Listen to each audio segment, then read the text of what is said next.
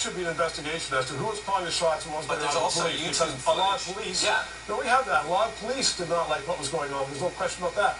But I mean, you're saying that the people who were burning cars were not part of your group. Yeah, and I'll point to that because if you look on YouTube, there is so many video clips that point to the black bloc operating as undercover cops. Like there was in Queen's Park, we had a whole group of people dressed up as black bloc guys that broke away from the main group and started to run for the police lines, and the police lines opened up and they were able to run across.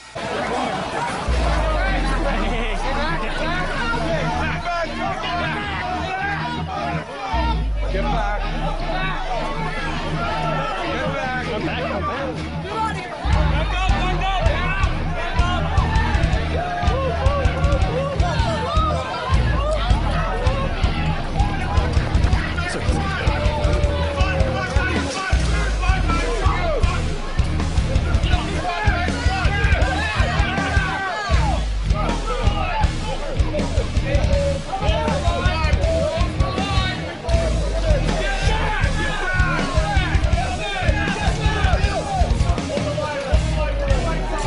Some of the photos and videos that have gone on Facebook seem to show people dressed in black bloc attire going behind a police line.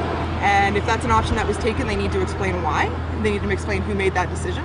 And if the Canadian public don't want to see that on their soil, they have to put measures into place that that'll never be repeated again.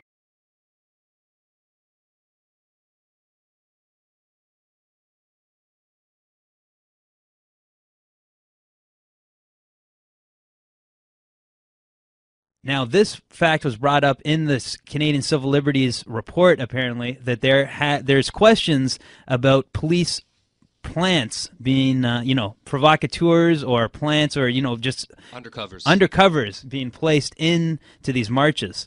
Now, this was brought up at this Law Union of Ontario event that we played the clip for earlier. We played the first question, basically, of the Q&A, so maybe I'll skip ahead to the last. This was the final question, and this was an important one because it's the question about this police provocateur issue. The questioner brings up the 2007 in Montebello, the SPP protest, where there was 3 Sûreté de Quebec officers that were posing as, black-clad anarchists that were found to be, they were actually police officers, and this was an actual, operation from the highest, ranks of the, police. Was this going on in Toronto? I'm not sure. Check this out.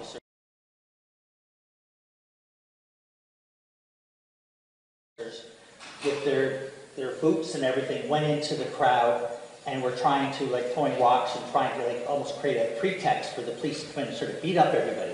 And there were similar allegations made up with the police at the G20, where there were people wearing police boots that went into the crowd, were causing trouble, looking like to give the police as an excuse to go and attack the crowd, and then these same people ended up going and disappearing behind police lines. I think this is like a tactic used in authoritarian and dictatorial societies, and I think it should be condemned in the strongest possible way. In fact, it should be also criticized. In fact, these people should be disciplined, if not put in jail, because it's a very, very serious transaction on the part of the police to try to go and disrupt crowds. And this has happened time and time again.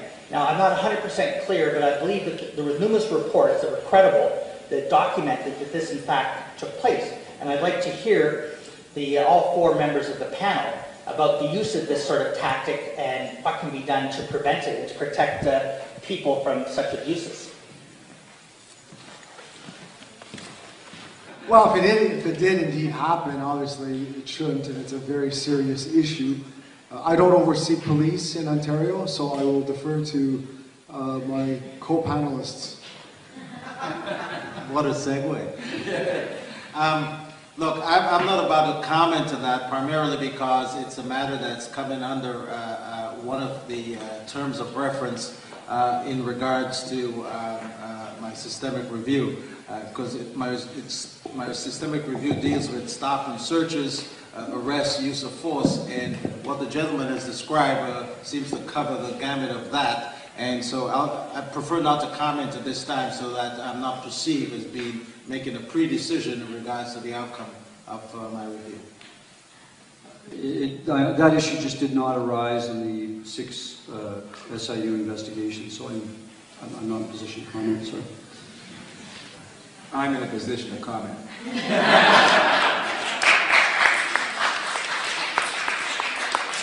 This is one of the wonderful things about being in private practice. Nobody pulls your strings but you. Obviously, the gentleman is correct, to me, and I don't think that police need to engage in those kind of tactics in order to do their job effectively. I think it's just a shortcut, and it's unnecessary, and it's unacceptable in a democracy.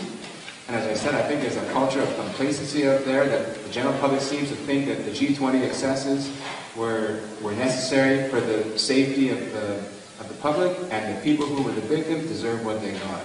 There seems to be, I think that's why nobody's really doing anything about it. We're hoping that people are going to start doing stuff about this, because we've been talking about these issues. People are seeing, protests internationally, and we're really wondering, this is it's a question of tactics, I guess, in this case. Derek, what did you think about those responses here? This was a major question. This is basically the major question, too, posed in the movie Toronto G20 Exposed. What did you think about, these officials responding? And here, let me just say who these officials were again. You heard Andre Moran, the Ombudsman of Ontario, Jerry McNeely, Director of the Office of Independent Police Review, Ian Scott, Director of the SIU, and Roger Rowe of Roger Rowe Law. Derek, what did you think about how the panelists responded to that at that event last week? Yeah, I think it's an issue that needs to be investigated, because these are unanswered questions. What if the police were involved, either they were following the protest and dressed in black attire, which we do have video footage of police from G20 dressed in black clothing, and they were protected behind police lines. So that is something that needs to be investigated.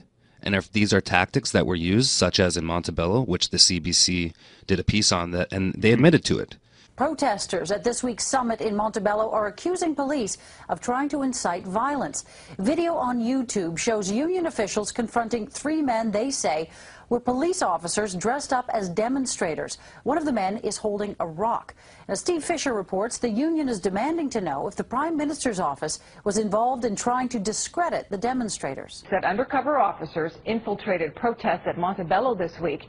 Police are facing new accusations they have overstepped the thin blue line. Here's Peter Harris.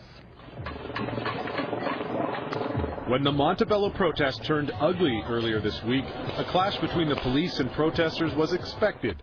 But what wasn't expected was this. 3 guys in cops, everybody! 3 Quebec police officers caught on YouTube wearing masks, carrying rocks, and posing as protesters.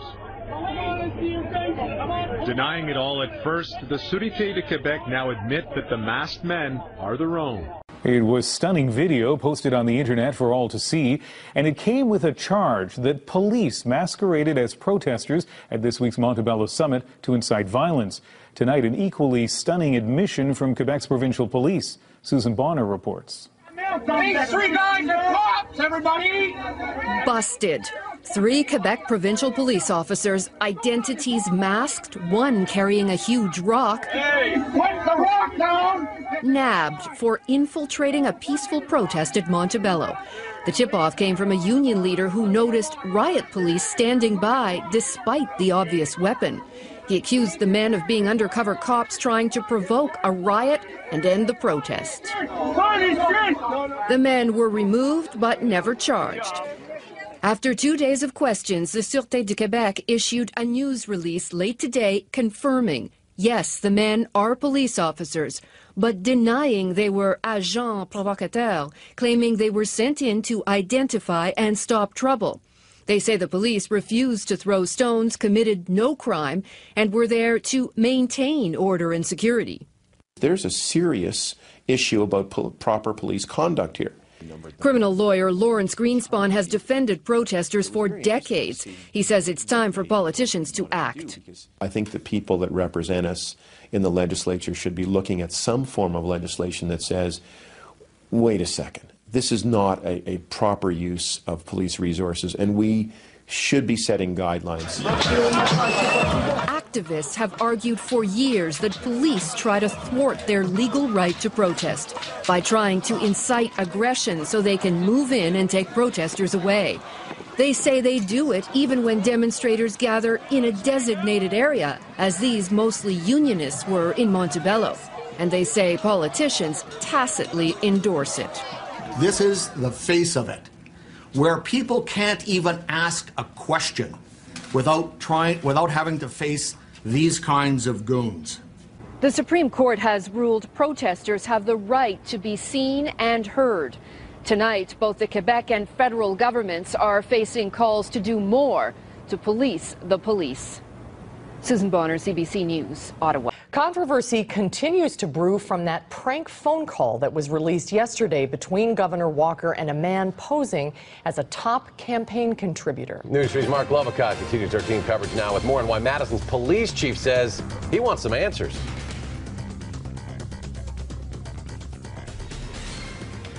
I'm good. And yourself? It's a prank phone call that is not sitting well with many of the folks who continue to protest around the state capitol. It's also not sitting well with Madison's police chief. I really do believe he needs the opportunity to be able to further explain, further clarify something that I can't believe that he intended. Chief Noble Ray is speaking out about one particular statement Governor Walker made on that prank call to a man he thought was billionaire David Koch. It's about the protests happening outside his office and the thought about inserting troublemakers into the crowd. Here's the excerpt. What we were thinking about the crowds was planting some troublemakers. You know, the only problem with because we thought about that. It was a public safety at risk. It was based upon what was saying. It was suggesting to cause disorderly behavior that could have led to unrest. Governor Walker has said he stands behind the conversation he had, even though it was a prank. That said, Chief Ray says he needs an explanation as to why the governor would even consider causing trouble in what has otherwise been a peaceful protest. Good afternoon and welcome to the programme. A senior Met Police commander has been summoned to reappear before a committee of MPs to explain why he gave them false information about the G20 protests. Commander Bob Broadhurst denied plainclothes officers were among the crowd, saying it would have been too dangerous. Here's our Home Affairs correspondent, Guy Smith. We had no plainclothes officers deployed within the crowd. There were no plainclothes officers deployed at all. Wrong. That information to a powerful parliamentary committee in May 2009 was inaccurate and misleading. The Met Police has now admitted covert officers were indeed used during the G20 protests. So why would Commander Bob Broadhurst, Britain's most senior public order officer, categorically deny this? There was much media debate at the time about undercover officers actively stirring up violence, in short, agents provocateurs. During the same hearing, this was the Met Commissioner Sir Paul Stevenson's response. The idea that we will put agent provocateurs in the crowd is wholly antithetic to everything I've known about policing for the best part of 34 years. Can I ask Commander Broadhurst? If I can just come in there, Chair. I was obviously the Gold Commander. Commander Broadhurst then gave this reply. It would have been dangerous for them to put plainclothes officers in a crowd like that. The only officers we deploy for intelligence purposes and public order are forward intelligence team officers who are wearing full police uniforms with a yellow jacket with blue shoulders. Next Tuesday, the commander will have to explain himself to MPs. I hope that the Home Affairs Select Committee will get to the bottom of this and will get some clarity. And if there's an issue about the Gold Commander not being informed about how officers are deployed and what their role is, that will be addressed. It comes as no great revelation. Undercover officers would be in the crowd spotting troublemakers. What is a surprise is why misinformation was given to MPs. Did Commander Broadhurst deliberately mislead? Or did he just not know where his officers were? Either way, it doesn't look good for the man who will be heading up the operational planning for next year's London Olympics. Guy Smith, BBC London News.